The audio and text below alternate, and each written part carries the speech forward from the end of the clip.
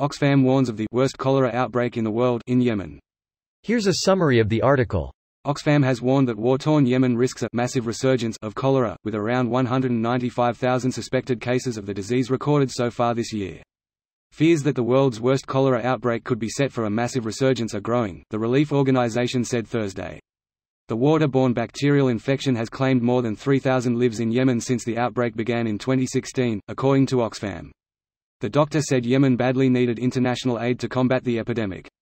The UN's Humanitarian Coordination Office OCHA said last month that children under the age of 5 make up nearly a third of this year's cases.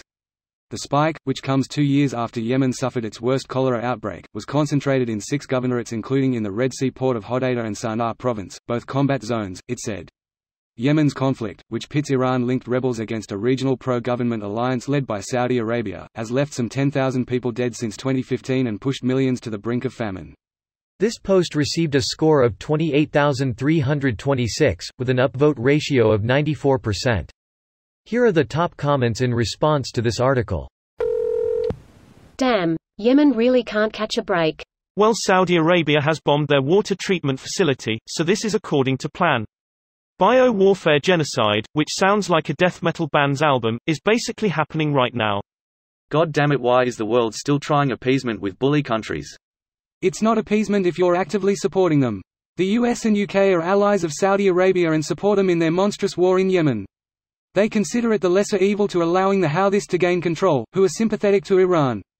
Welcome to geopolitics, where the only thing that matters is an arcane concept of the balance of power. Human lives and suffering are ancillary concerns.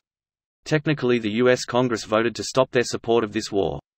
So to be correct, only the president is supporting this from the American side. Which makes no sense because the president can't go to war without the approval of Congress save for like a 3-week period, and then Congress has to approve, re-up said conflict. So if Congress wants it to end, why don't they just stop consenting? Or is that wrong? America isn't fighting a war in Yemen. Supporting one of the warring sides isn't considered fighting a fake. But you're right, somebody gotta do something about what's happening.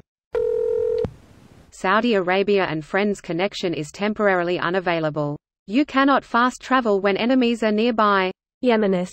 Pub aside though, the people dying of cholera definitely didn't start this war. Greater than pub. Try and separate me from my local. I dare you. Pun joke aside, no. The port that was their major lifeline got nuked last year. Edit, fixed link. Saudis drop US bombs on water treatment plants, correct? And hospitals, and funerals, and weddings, and buses full of children. It's not just the bombs, but also the logistical support. I think the important thing to remember is it will help against terrorism. If people see horrific, terrible acts that are clear acts of injustice, they can be driven to terrorism. Luckily, the United States hasn't done anything that could be described as horrific acts. Every single person that has a relative who is killed by US-made weapons will have a 100% positive view of the US. And every single person who sees someone dying due to US-made weapons will have a 100% positive view of the US. So this was a sensible positive act. If someone gets revenge, is that considered terrorism? I know this is sarcasm and where you come from, but it really should get people thinking before they use that word.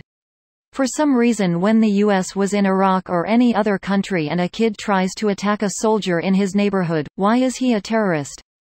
He's defending his home, isn't that every conservative's wet dream? To defend their home. Killing them and calling them terrorists when they attack back is just wrong. Government isn't breeding terrorists, they are the terrorists.